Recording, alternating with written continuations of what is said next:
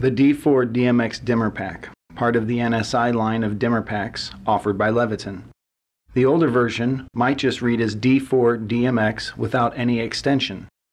The modern versions are the MD3 and MD5.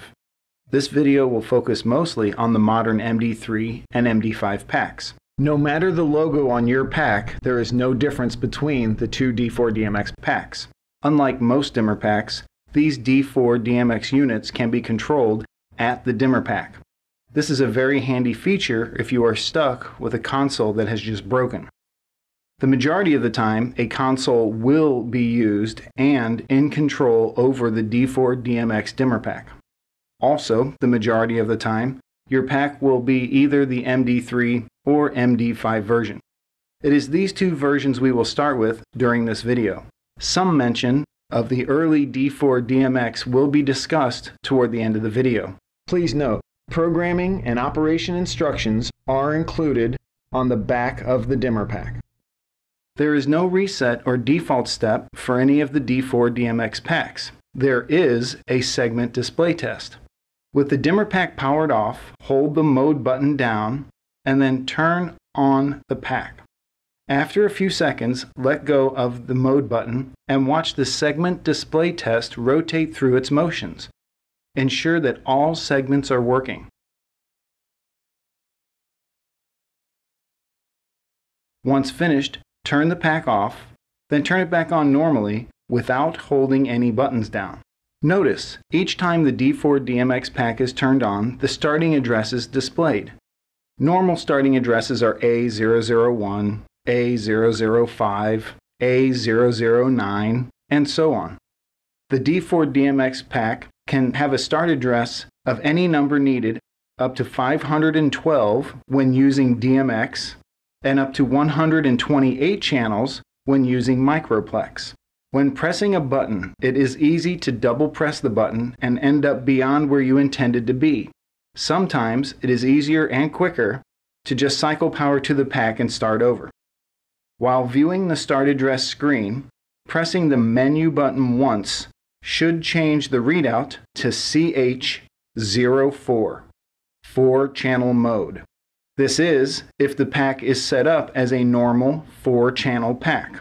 The D4DMX can be set up for 1, 2, or 4-channel mode. In 4-channel mode, each channel operates as its own individual channel. Fader 1 will control channel 1, Fader 2 will control channel 2, and so on. In channel 01 mode, all 4 dimmer outputs will be controlled from channel 1. In channel 02 mode, Fader channel 1 will control dimmer channels 1 and 2, and Fader channel number 2 will control dimmer channels 3 and 4. Using the up and down arrow buttons will be the control over changing between 1, 2, or 4-channel mode. Practiced and repeated mode and menu button pressing will eventually get you to where you need to be. Most of the time, when the starting address is on the screen, pressing the mode button once will take you to P01 and the dimmer channels will start to blink on then off in a moving chase mode. Normally, this can be seen right away, unless changes were made to the pack earlier to slow the speed down or have the chase dimmed all the way off. Pressing menu once should take you to the speed of the moving chase scene. This might be shown as SP90 on the screen.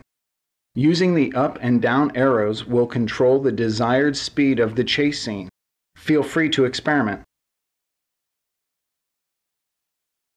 Pressing the menu once again should take you to the intensity of the chase scene.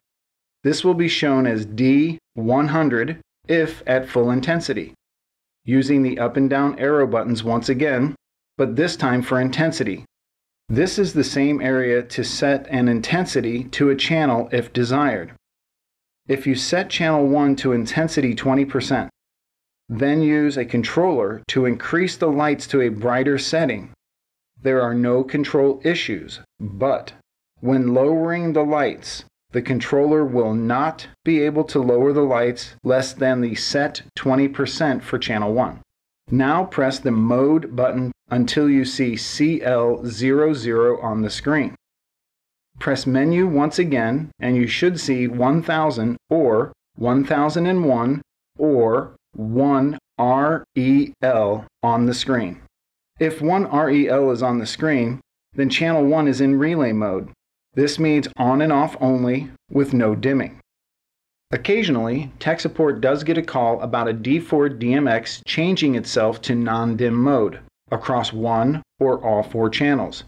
You might not ever see this, but if you do, it might have been after lightning, a surge, a spike, or some weather-related issue. The packs go back into dimming mode very easy. If a D4DMX pack does not change into the mode you want, there might be a hardware issue and not a settings issue. To change this channel back to dimming mode, use the down arrow to 1000.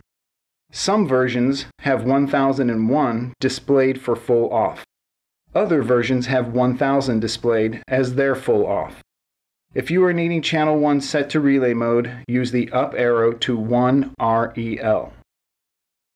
Pressing the menu button will take you to 2001 for channel 2 control. Menu button again for channel 3 and so on. After checking all 4 channels for dim or non-dim mode, you can simply press the menu button a couple of times to see how your settings have saved on each channel. The original D4DMX without the MD3 or MD5 extension will operate the same way, but will have less options. The segment display test is shorter and does not rotate through all segments individually. The option for 1, 2, or 4 channel mode is available, but maybe not the ability to set channels to non-dim on some of the original older packs.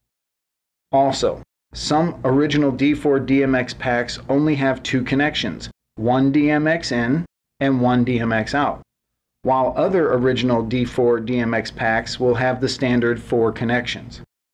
Most MD3 packs will have 3-pin Microplex in and out and 3-pin DMX in and out. Most MD5 packs will have 3-pin Microplex in and out and 5-pin DMX in and out.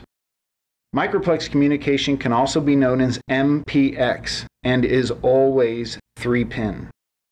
Please keep in mind that Microplex and DMX are 2 completely different communication protocols and do not speak to each other. The D4DMX dimmer pack will not act as a converter. This pack does not convert DMX to Microplex or convert Microplex to DMX. Tech support does occasionally receive calls from users trying to run the DMX with a Microplex console or run the 3-pin Microplex with a 3-pin DMX console. This will not work. If only making this connection mistake for a short while, there will not be any permanent damage to the DMX portion of the system. But if leaving the Microplex and DMX connected for hours, this could potentially end up hurting the DMX side of the equipment. The Microplex has 15 volts DC involved with its communication. The DMX has no voltage involved with its communication.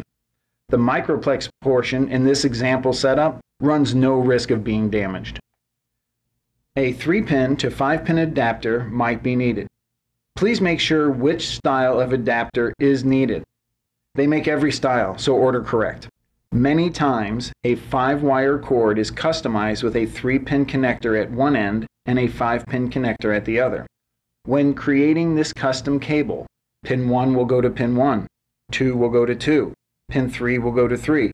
Pins 4 and 5 will not be used. Please use a continuity tester to check that pin 1 goes to pin 1 only and there are no shorts in your custom-made cable.